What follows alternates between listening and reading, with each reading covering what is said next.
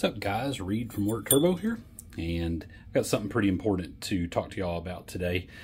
Please excuse my messy workbench. Y'all guys are keeping me busy. We are very grateful for that, but I'm putting together a pair of new G45 80 millimeters, and this is a prime time for one of my tech videos, or a how-to video, or a how not to mess up a lot of money video.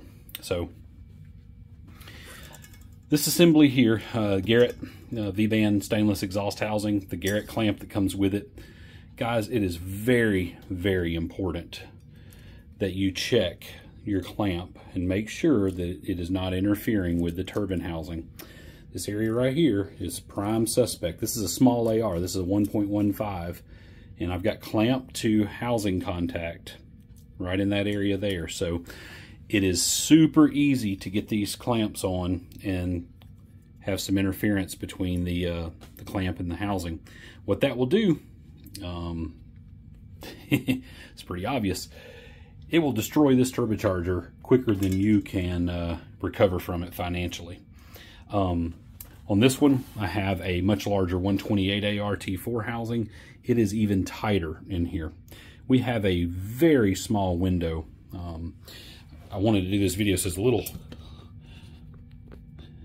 shooting from the hip, but I'll loosen this guy up for you. Pardon the noise. All right, so get the clamp loose. This is our window of rotation for this guy. So if we go towards the flange and the foot, which, you know, you're going to have a bolt here, so it's probably going to be a little tight, but that clamp will only rotate to that point, then it hits the housing. Going this direction, away from the bolt, it is up against the housing right there on this side, you can see. So what this will do is this will cause this clamp not to apply torque evenly to that V-band flange. So obviously do a good eyeball check. I've even taken a very light surfacing disc and just condition the edge of these to take a little material off. The S400 is the same way. I'm sure some other turbos are. We'll tighten this guy up. And they're not torqued, we're just running them down. We'll flip this over, so bear with me yet again on my super good camera skills. So once you get the housing on, if it's on the workbench, it's easy. Just look and see if the wheel is centered in the housing. Push. Even though this is a ball bearing turbo, it still has shaft play in it. Push and pull on it. Make sure you don't have any wheel contact. If it's on the car, do the same thing. It's worth it taking the downpipe off and looking at it if you've had the housing off for any reason or the cartridge out of it.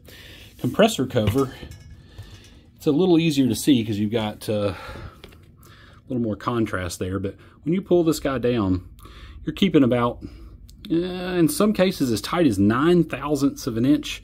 I've set some of our race turbos up at 7 8 thousandths. That's each side, obviously, so 14 thousandths total. But you have no room for error. I just had a customer, brand spanking new G47 106. So a $7,000 turbo by the time he got it to his house. Didn't even make it a dyno pull. Compressor cover. You say, well, the compressor clamp should fit everywhere. That's easy. No, they don't. So this guy here, this is a Garrett clamp, right from Garrett. It has a range that's much more generous than the turbine housing. We've got a range of roughly about, this tail will crash into this machine work here. Come back around on this side, same thing, once it's tight. But we've got a range, but just take some time. Visually look all the way around everything once you get it together. It is so important. While we're on this subject, we'll cover a little bonus material here, so y'all bear with me. Sorry for the excitement here. I'm actually trying to get these out the door today. And I just ran into this video as a, popped into my head as I'm tightening this up. I need to tell people about this, because this is not cool to cost yourself a turbocharger.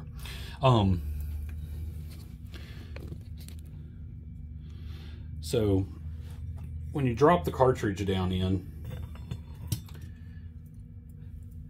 every one of them going to be a little different if it's on the car, off the car, what have you. But you just have to take the time. You know, this thing is just as important as any other part, maybe more important than some parts on the car. Much more sensitive in clearances, that's for sure.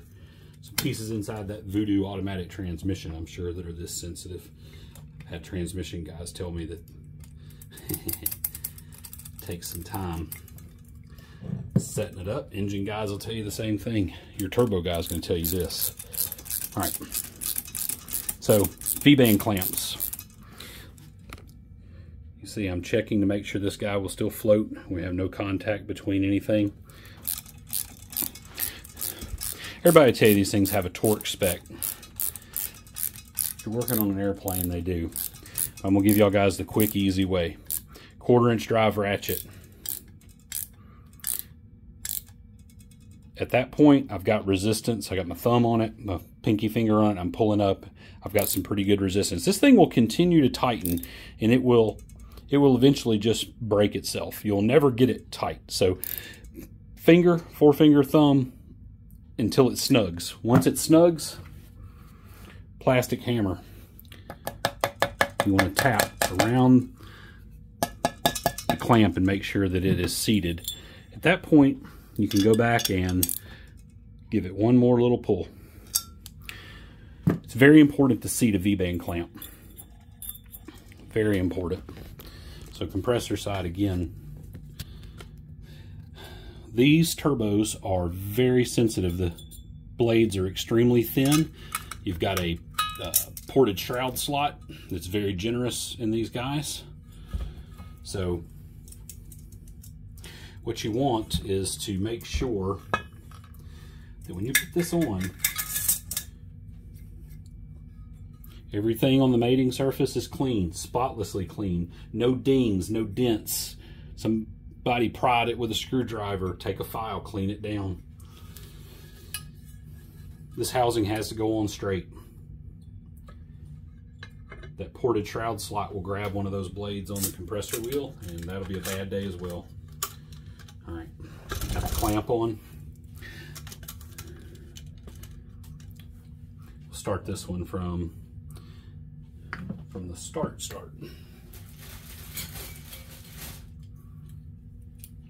The first thing I did was, when it's on a workbench, obviously it's super easy because you can spin everything, but Garrett and BorgWarner factory nuts. This really cool silver color on there, that's actually silver. It's a lubricant. But it's always good practice to put on especially one that has been used, some anti-seize. Never run that thing home dry. No jokes. All right, so clamp is still loose, right? Still wiggle it. Check everything around it visually. Make sure we're good. Still loose. Right there, it got a little tight. You can still hear it moving when you tap it. All right. We'll say, all right, 20 more times. Run it in a little bit till you feel the next little bit of resistance pick up. Tap it again.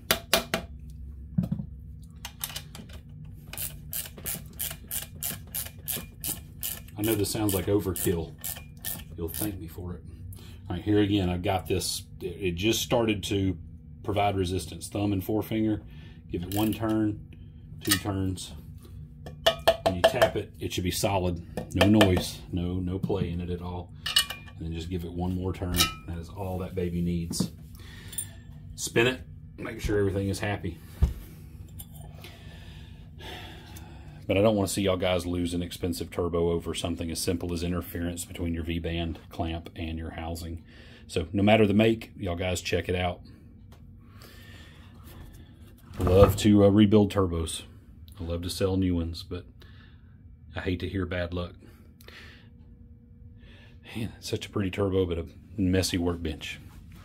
I'm going to go over these guys in some detail in another video, but I just wanted to show you all this real quick while we were buttoning them up, and hope you get some takeaway from it. Hit that like button, subscribe, all those things YouTube wants you to do, and we appreciate you guys very much. Y'all have a good day.